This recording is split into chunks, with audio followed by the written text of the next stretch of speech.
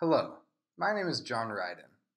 In this presentation, I will help you understand the day-to-day operations of business in Australia and go over key points that will help you relate to their business customs.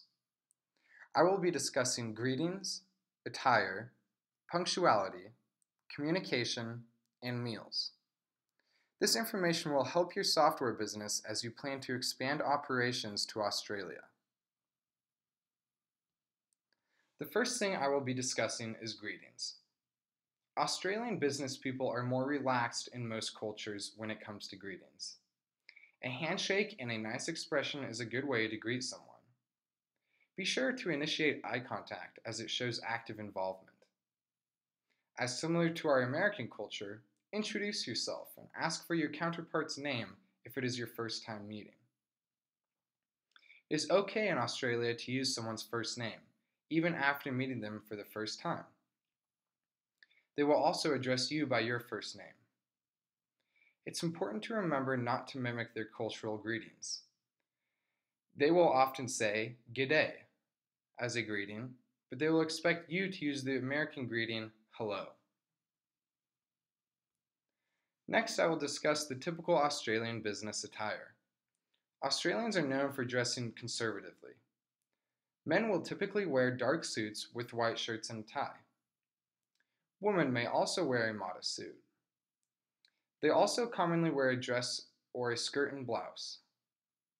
In contrast to their greetings, Australian businessmen and women will dress more business formal than business casual.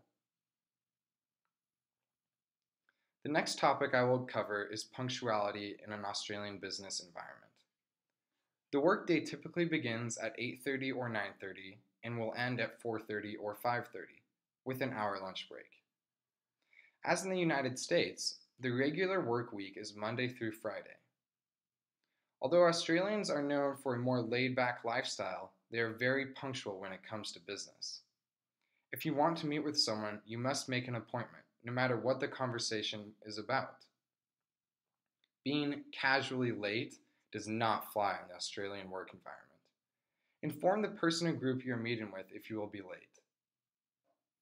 Deadlines are set in stone and expected to be met in Australian workplace. Australians take work seriously. Workers often work overtime, as Australia is one of the countries with the longest working hours. In addition to these topics, there are many communication aspects that vary from the United States norms. Communication is essential in creating strong business relationships. English is the spoken language in Australia. They have slang, as we do in the States, but one should not try to use their slang. It comes off as rude and mocking. Australians are very friendly people, but in business they are not afraid to tell you how it is. They will be very direct. Opinionated discussions are common. People are not afraid to voice their opinions. Lastly, I will discuss business meals in Australia. Business meals are not common in Australia, as they are in the United States.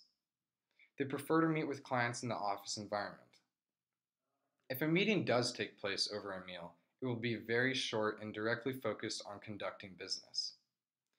Bringing and receiving gifts in the Australian business culture is seen as bribery and is not permitted. Consuming alcohol is only appropriate during special occasions. You should never feel forced to drink and should avoid drinking more than the host or business leaders if you do. The concepts I discussed in this presentation are very important to use when conducting business in Australia or when hosting Australian business people in the United States. These guidelines go over what is the most common in Australia, but there are always exceptions depending on the person, company, or event.